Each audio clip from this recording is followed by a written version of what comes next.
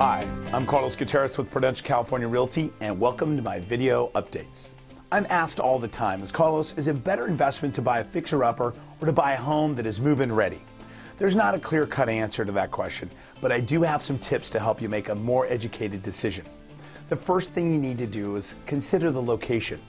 Ask your agent to give you a list of comparables, what homes are selling for, and in the different areas.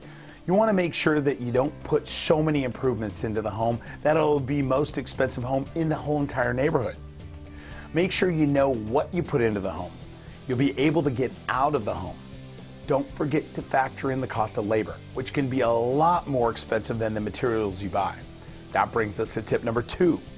Be honest with your skill level. Many buyers make the mistake of pricing out the materials and thinking they can do the work on themselves. That's one of the most common mistakes people make. You may think it's a simple wiring update, but it could require a complete update and overhaul of the entire electrical, which could involve permits. If you try to do the projects yourself without the experience, the renovations will look homemade instead of polished.